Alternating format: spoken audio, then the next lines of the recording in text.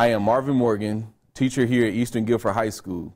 I teach drafting, engineering, and architecture. What inspired me to be an educator was, one, my wife. She was an elementary ed major while I was in college, and I watched her go through her program, and it kind of inspired me. Two, my professors at North Carolina A&T, Dr. Robert Cobb and Dr. Tony Graham. They allowed me to become a teacher assistant in the classes, and I developed a passion for helping my peers with CAD and drawings, and I figured I could do it on a public education level. I enjoy the impact that I make here at Eastern Guilford High School, you know, touching each student, building relationships, and carrying out the overall goal of Guilford County Schools.